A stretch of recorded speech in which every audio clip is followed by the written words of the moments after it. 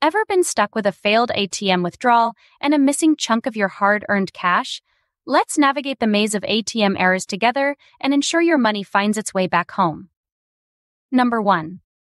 How can I solve my ATM withdrawal problem?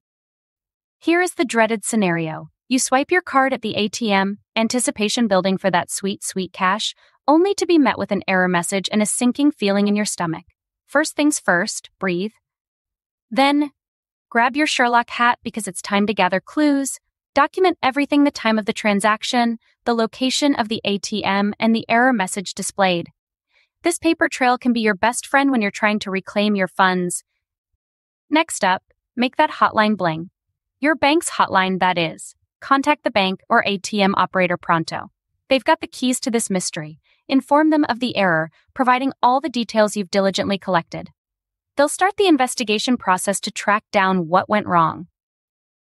Now, the waiting game begins.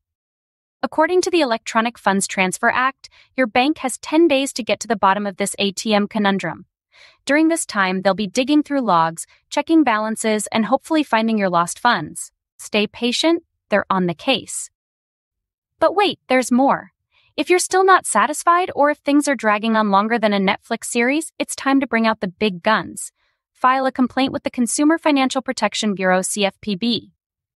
This watchdog exists for situations just like this, ensuring banks are playing fair and square. Your complaint can kick things into high gear and get those gears of justice turning. Number 2. What to do if ATM withdrawal is not successful? So, you've done the cash dance at the ATM, but the machine decided to sit this one out. No worries. According to the Reserve Bank of India (RBI) rules, if an ATM withdrawal fails but your account still takes the hit, there's a silver lining.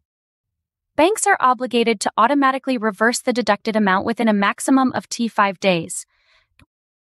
What's this T, you ask?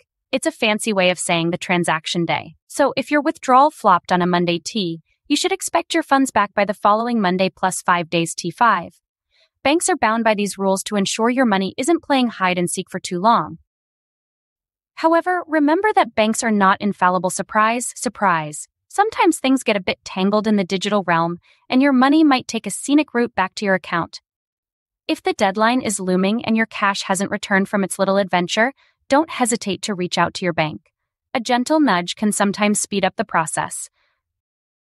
In the meantime, keep an eye on your account statements. Once that refund hits, you'll want to confirm it's back where it belongs. And hey, don't let this hiccup sour your ATM relationship. These machines are usually our friends in times of need, dispensing cash like a trusty companion. It's just sometimes they have a bad day too.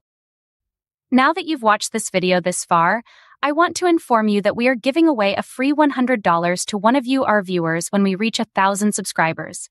Subscribe to stand a chance to win. And as always, thanks for watching.